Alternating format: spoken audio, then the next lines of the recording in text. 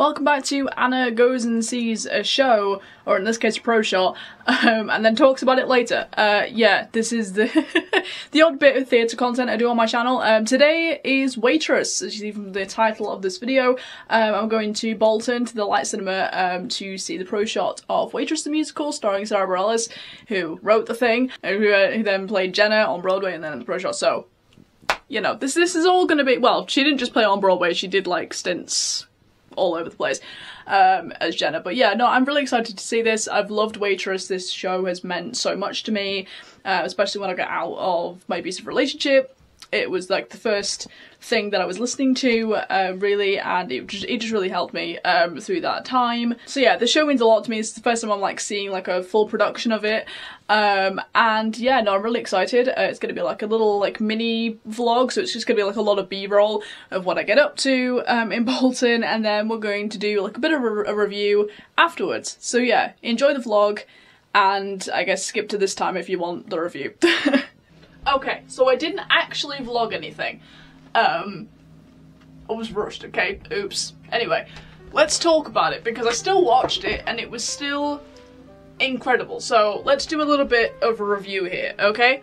Hi, how we doing? Okay. This show, as I said in this morning, means so much to me, okay? Having, as I talk about quite a lot on this channel and my Instagram, I experienced an abusive relationship myself, not to the extent of what's portrayed in Waitress.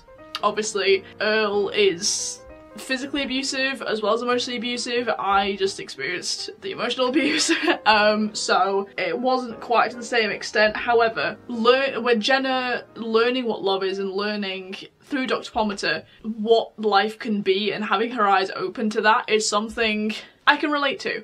And that's why this show means so much to me, really, is that journey of realization, of learning how to find freedom and getting out of abuse. That show was something, it was the first show I listened to, first kind of music I listened to when I got out of my abusive relationship, and it really calmed me because I was so panicked at the time. I was so just like lost, and this show grounded me.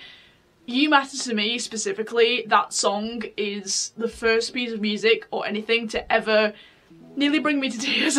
And watching that scene, the whole thing, I mean obviously I didn't really know the full context of that scene before today, and oh my god. I was so moved the whole time, and I was like, this is perfect. This is exactly, just perfectly encaptures the song.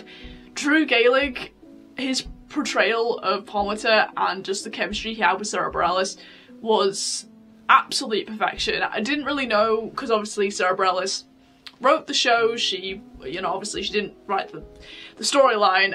It's based on a film. She wrote the music, the lyrics to make it a stage production, and she was stunning as Jenna. You know, sometimes it's a bit like when it comes to like mainstream kind of pop artists like acting or being kind of star casting, but she was stunning. Obviously her voice fit the material very well, obviously because she wrote it, and she was able to play around with some of the vocalizations and in such a beautiful way. So sometimes when people kind of change riffs or licks in songs or timings or whatever, it can annoy me a little bit, but with her it was like, nah girl, you do what you want to do, you're handling this brilliantly. And she was just stunning.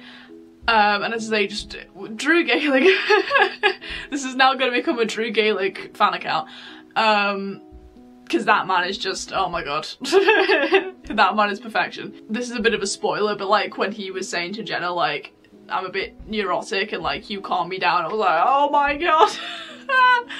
It's just, and obviously that's right before You Matter to Me, so it's just like this show.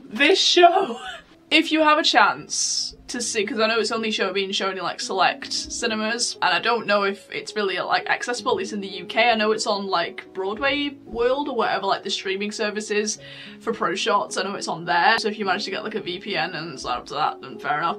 But if you have a chance to see it like in a cinema, just do. if you haven't actually seen it on stage. You know, I know I missed the opportunity to see it when it was on tour and obviously when it was in the West End, and that sucks. I would have loved to have seen it on stage, but now seeing this pro shot, and it just, and also like the way like they play around with the cameras and the choreography is stunning, and the way they kind of use like zooming in on some of the characters, and just like the way that it's filmed is also so good.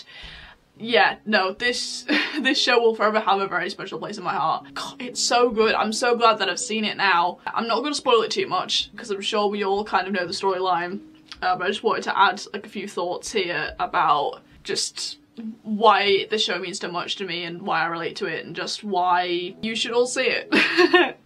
just for Drew Gaelic, because that man is perfection.